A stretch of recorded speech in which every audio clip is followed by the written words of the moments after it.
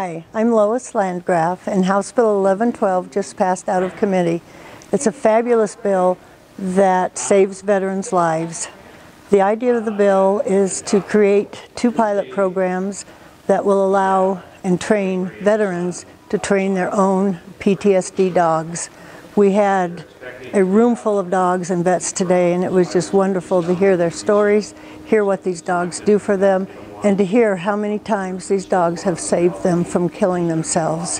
House Bill 1112 now moves on to appropriations, then it will come back to the House, and then on to the Senate.